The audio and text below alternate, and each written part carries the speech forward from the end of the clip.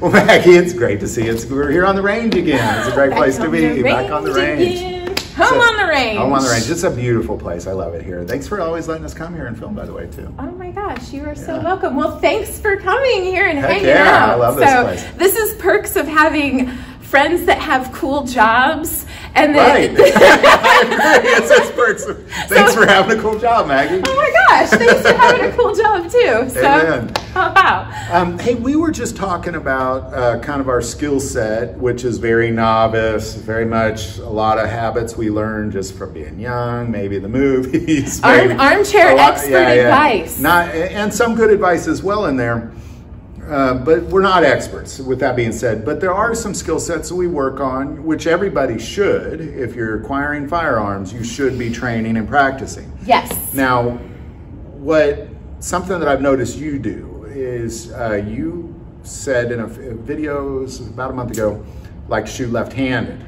Yes. And that's awesome, because what I learned was I was taught one day how to shoot left-handed, but that's with one hand, one-handed. And I do, I'll kind of talk about what I was taught that day, but honestly, I haven't practiced it since then. I was taught that day, practiced it that day, and haven't done it since. But you do it quite a bit. So do you mind sharing kind of what your left-handed shooting experience? I don't do it quite a bit. Where you learned it, how you practice that kind of thing? I do have a very, very small amount of non-expert experience at this. So your dominant hand can run anything flawlessly without your brain really having to give it thought. When you are practicing with your non-dominant hand, you really actually have to give it thought and go through every single one of the steps. And because you are training at a novice level, all of a sudden, the advice that you have taken and disregarded throughout your entire life suddenly all comes rushing back, and you're like, okay, so now I have to put the game face on, and I have to think of every single step I take as I am squeezing that trigger. I am thinking about the laser focus of where your eyes are going to be, of lining up the sights to the target. You think about the structure and the strength of your grip.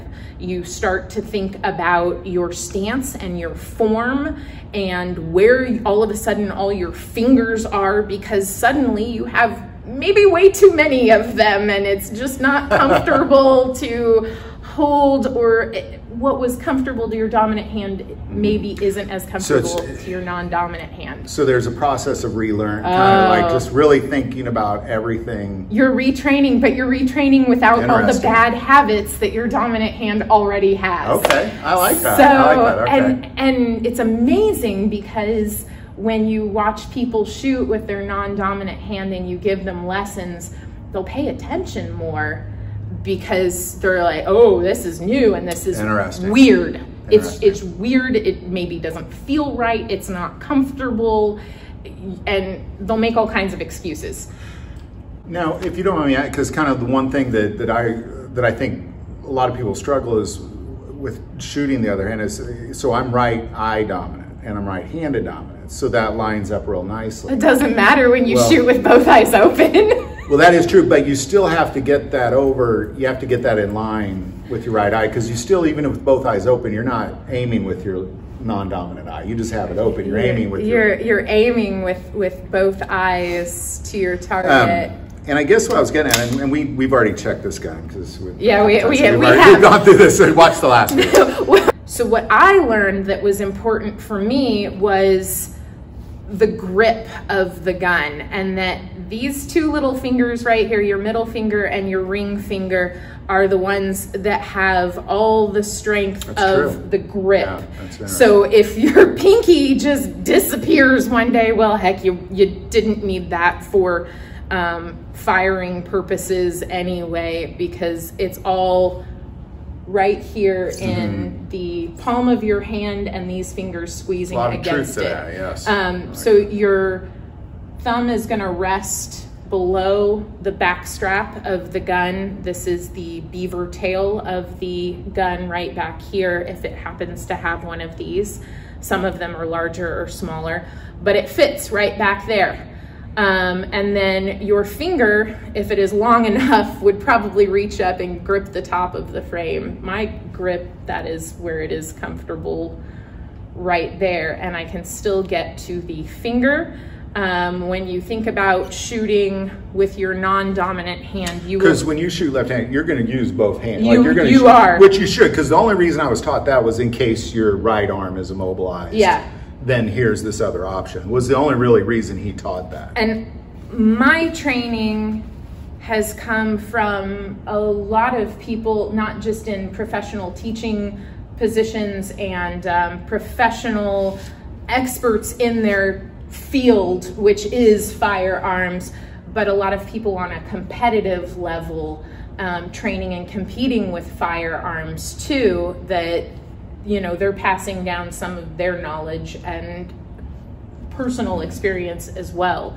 So you want, with the trigger finger hand, whichever hand you are training with, to be your dominant hand at that time, holding the gun, and this is going to be shoving forward. You are putting all of the force of pushing forward with this arm, while this arm wraps around and pulls it back. So in essence, you're going to be locking, kind of like a push and pull resistance. You're locking this gun into a push-pull with your dominant and your non-dominant hand.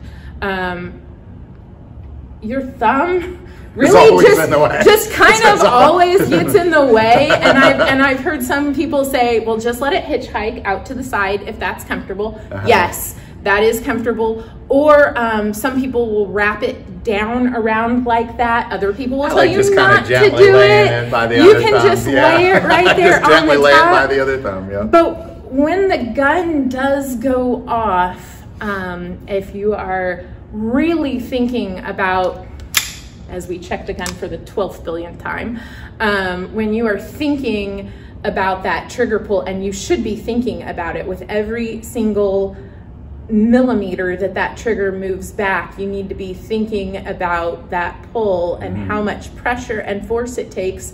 When it does go off, it will surprise you.